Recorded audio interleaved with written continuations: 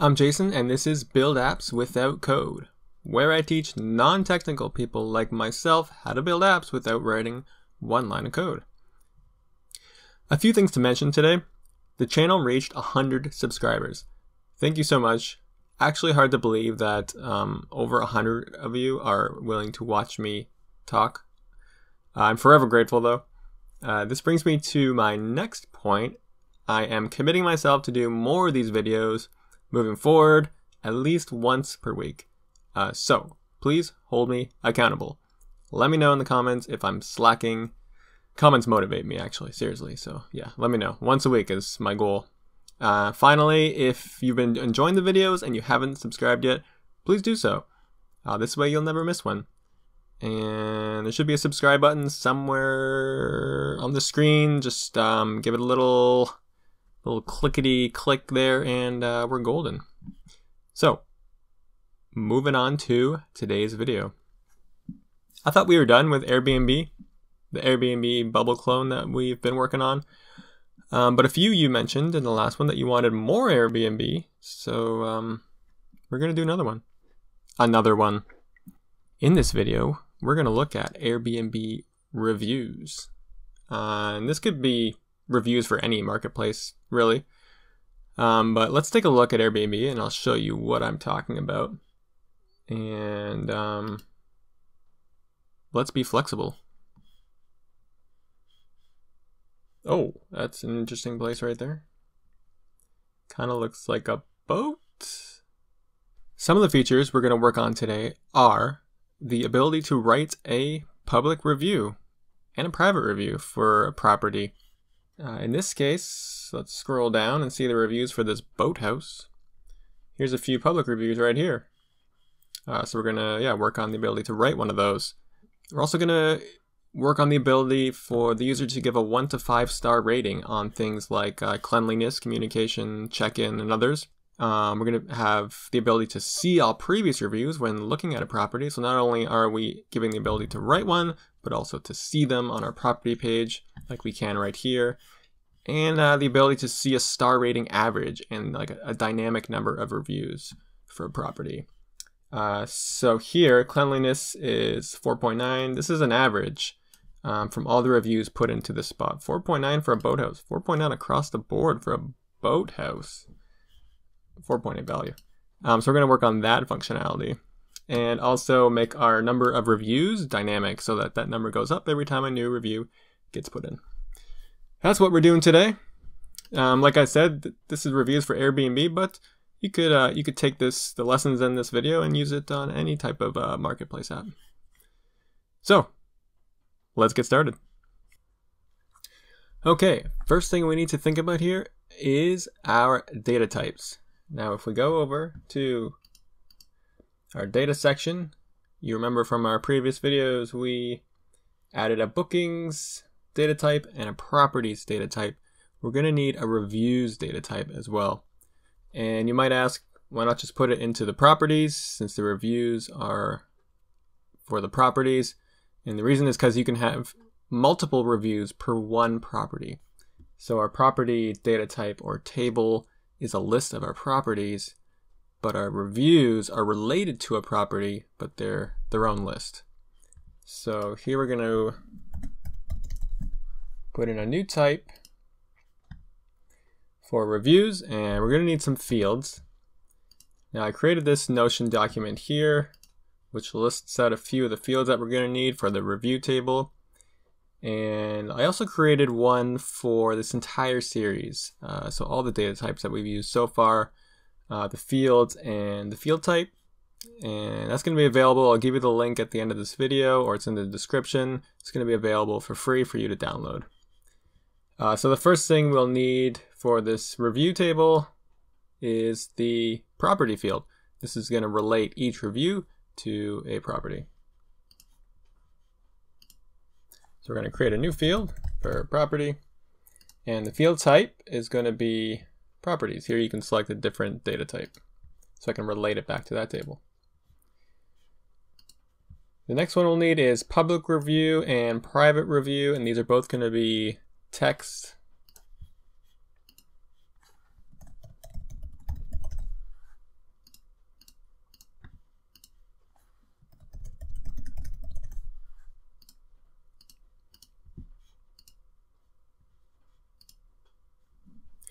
And we need a rating for cleanliness, communication, check-in, accuracy, location, and value.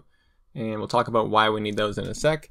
And those are integers 1 to 5. And we also need a field called is recommended, yes or no. Do they recommend the property or not?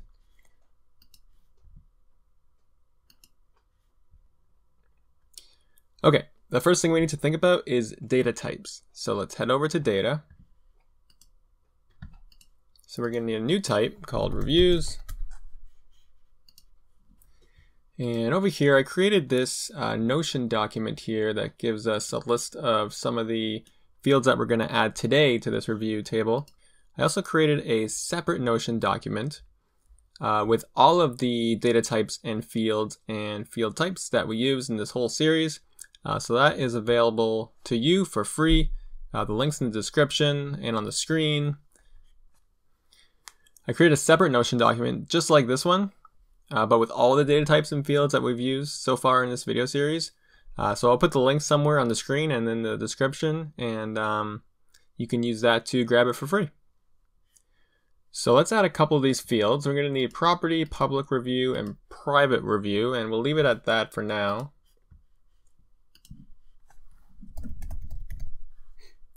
So the field type for property is going to be properties. So I'm allowed to choose another data type in the database to relate it to. So here we're going to choose which property does this review belong to.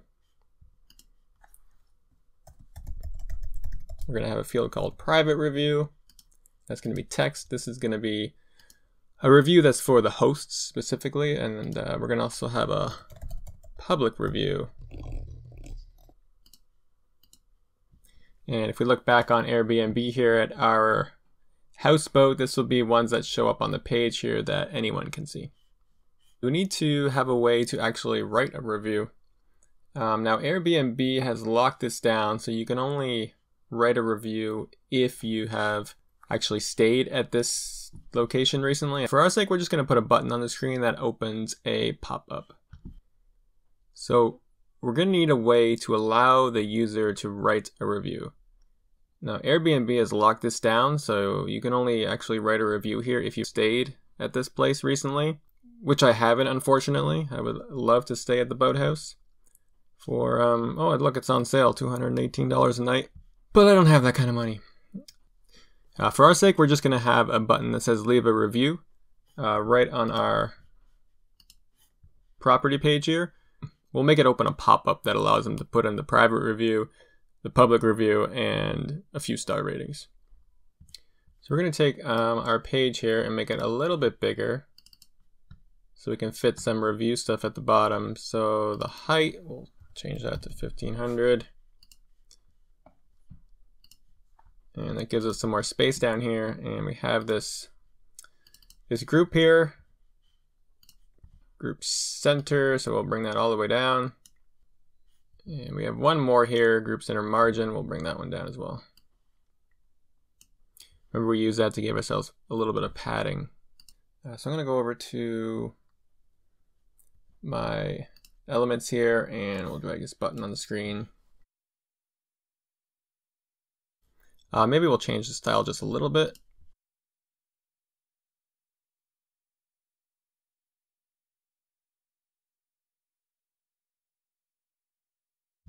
So what's going to happen when you click this button? We want to show a pop-up on the screen. So over here on the left, there is a container called pop-up. We're going to do something a little bit different. We're going to make it a reusable element. So if you click up here on the page, right here is the reusable elements that we have available to us already, and we can create more. Basically what these are just elements that you can reuse on different pages throughout the app. So I want to put this pop-up as a reusable element in case there's somewhere else I want to use this pop-up, not just on this page. So if I say add a new reusable element, I can call it new review. This is going to be blank.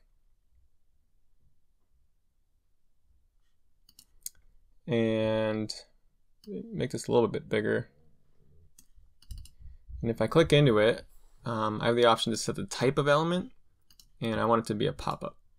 So that's going to allow us to use that as a pop-up. And the type of content is going to be reviews, because we're going to be creating a review with this pop-up.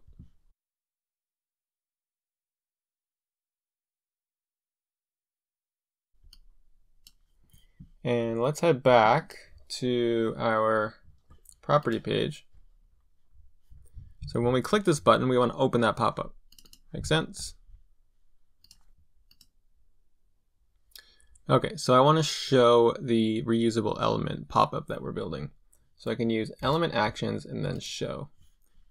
When I go to choose an element here, I don't see the reusable element that we just created. We called it new review. And the reason is because we haven't actually put it on the screen yet. So let's go back to design, and on the left here, if we scroll all the way down to the bottom, here we have reusable elements, and there it is, new review. So I'm just gonna toss it on the screen, and that's all we need to do there.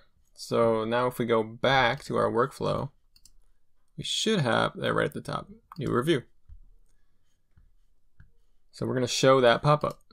All right, let's try it out. So we're gonna click leave a review, and there it is. Leave a review, and you can click, and it'll just click outside, and it'll just exit. Now we have one problem here. We don't know what the property is when we're inside this pop-up. This pop-up doesn't know what property we were looking at. We were looking at salty blue, but it doesn't know which property we're leaving a review for. I'm actually going to change this to be type of content properties instead, so we can load that property onto the pop-up. If I put a text object on the screen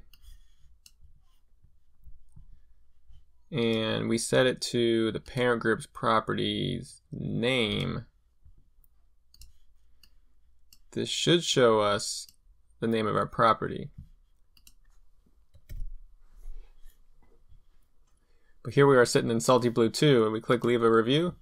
Doesn't show anything. So we haven't got our data into this pop-up yet. There's one more thing we got to do to make this happen. Back in workflow for our properties page, when you click the leave a review button, we're showing the pop-up. We also need to send data there. So if we search for display data in a group pop-up, that's what we're looking for. So in the new review element, we are going to display the parent group's property. So the group that the button is in, we're going to grab that property, put it into the element. And we're going to do that step first, actually. So we'll drag it first. And then we're going to show it. So we're going to send the data and then show it. Let's see if that works. There we go. Salty blue 2. So now we have the property in the pop-up. We can also do something like this. Leave a review for insert dynamic data, get the parent group's properties and name.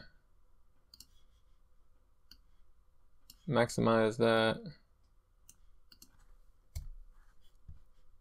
Try it one more time. Leave a review for salty blue 2. It even rhymes. Let's do private review and public review. We're going to need text input, multi-line.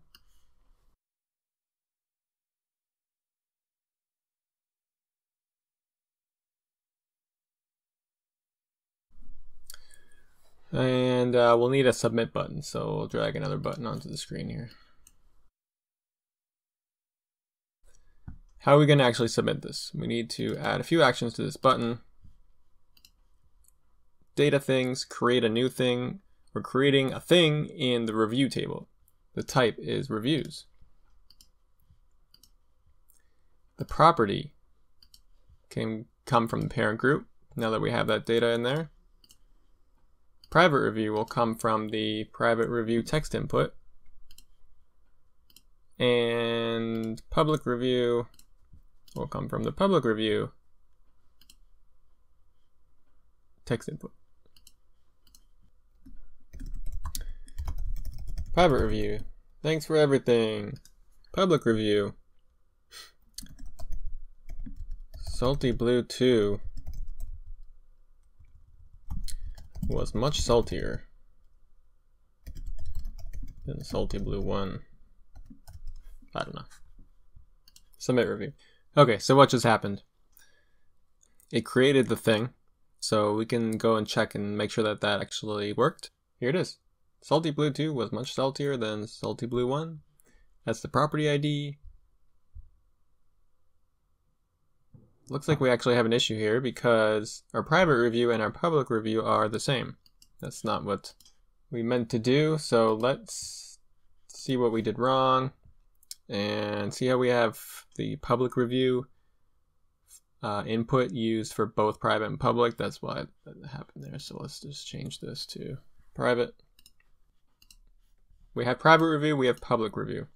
If we look at Airbnb though, there's also these ratings here. We have cleanliness, communication, check-in, all 4.9s, accuracy, location, value. So we're going to need to put in a star rating for each of these. How do we allow the user to choose stars from 1 to 5? We could do it manually. We could just put star icons on, and based on which one you clicked, we can store different values.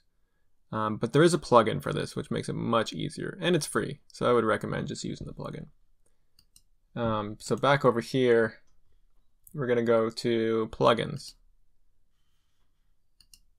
Add a plugin, and this one's called maybe star rating. Let's just search. Yeah, here it is. So it's by Bubble. It's free. Lets you add a star rating input to your page and enables users to enter rating values by a simple click. It's exactly what we want. So before you do something manually like this, I would always recommend checking the plugins marketplace and see if there's anything there that you could use instead. So now that we've added that plugin, we can see it right here. So it shows up in our element list. So I'm just going to grab this star rating element here and throw it on the screen. And let's see what options we have. We have the minimum rating. I would say 1 would be minimum. The maximum 5 is good. Steps, we'll just say 1 instead of 0.5 so that you just select 1, 2, 3, 4, 5 instead of like 3.5 or 4.5. Star size, extra small, so you can set the size here. I think extra small is good. So let's just throw that on the screen. We'll put a caption there. If we look back over here, the first one is cleanliness, so we'll start there. So now you can see I can choose 1, 2, 3, 4, or 5, and if I click it, then it stays. All right, let's copy this cleanliness and add the rest.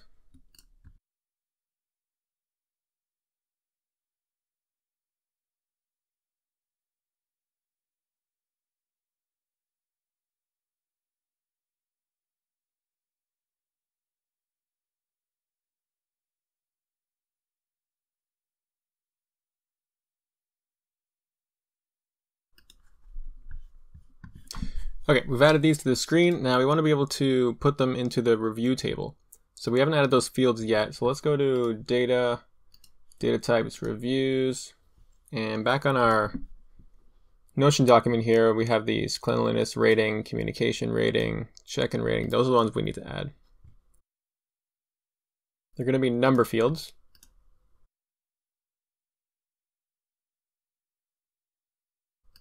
And we'll add this last one, is recommended. That's going to be a yes, no field. So they can only select do they recommend it or not. We can now choose star ratings for each of these. But when we click submit, it's not going to insert that into the table yet. So back in our workflows, submit button. We have our new fields now. So we want, here's our new fields: accuracy rating, check-in rating, communication rating. So we want to get the value from the star rating, right? So that's going to give us the 1 to 5 value that the user selected.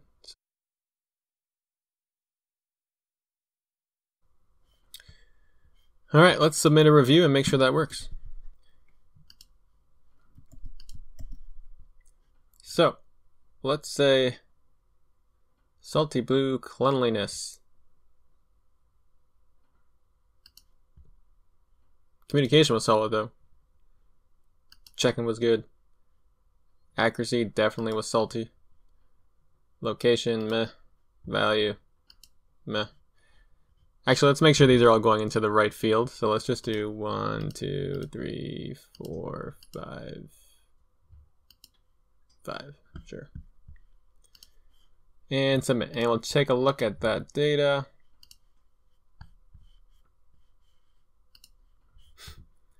One, 2, 3, 4, 5, 5. Good. All right, I'm back. If you didn't notice, outfit change. It's actually a different day now. Kids and life got in the way yesterday of me finishing this video. So I'm going to stop this video for now and continue this reviews functionality on the next one because there's a lot more to do here. For example, we have this thumbs down and thumbs up button. So we're going to set this up to track if the guest recommends the property or not. And that's going to round off our new review pop-up here. And over on Airbnb, we still have to actually add these reviews to the property screen. So the username, the date, and the public review so that anyone viewing the property can see all the public reviews. We'll follow that up by calculating the average scores for each property. So cleanliness, communication, check-in. These scores here are averages of all the reviews that have been put in. So we're gonna have to create some functionality there to actually calculate those numbers and dynamically show them on screen. And finally, we want to make these numbers dynamic: the overall rating and the number of reviews, so that as new reviews get put in, that number automatically updates. And don't forget, I created a public Notion document with all the data types, fields, and field types that we've used so far. You can go to buildappswithoutcode.com/Airbnb clone. Put in your name, email address, and I will email that to you. Absolutely free. I appreciate you watching, guys. If you liked the video, please subscribe. And like I said before, I'm going to start trying to post weekly. So much more no coding fun to come. Peace and love. Thank you. Bye.